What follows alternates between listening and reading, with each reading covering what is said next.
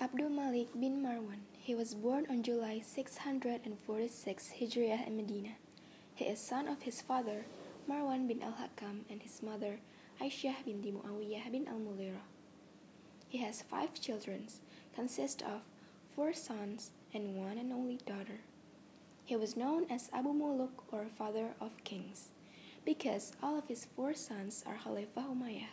They are Al-Walid, Hisham, Sulaiman, and Yazid. Abdul Malik bin Marwan rules from April 12, 685 to October 8, 705. When he was appointed to be a leader, he delivered a short speech. However, it is recorded as from the type of Khalifah that gives up easily, fackles, and not a type of Khalifah that likes to deliberate either. And I'm not a Khalifah that has low morals. However, that will say this with his own head. I will answer it like this with my own sword. After coming down from the mimbar, the authoritative aura from him immediately struck.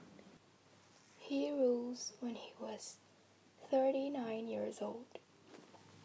Abdul Malik bin Marwan, known for his sturdy establishment and his will. He is also an intrepid person, not easily nervous, afraid, and insecure in facing big occasions. Divisions and disputes also threatening the Khalifah monarchy with dangerous and harmful threat.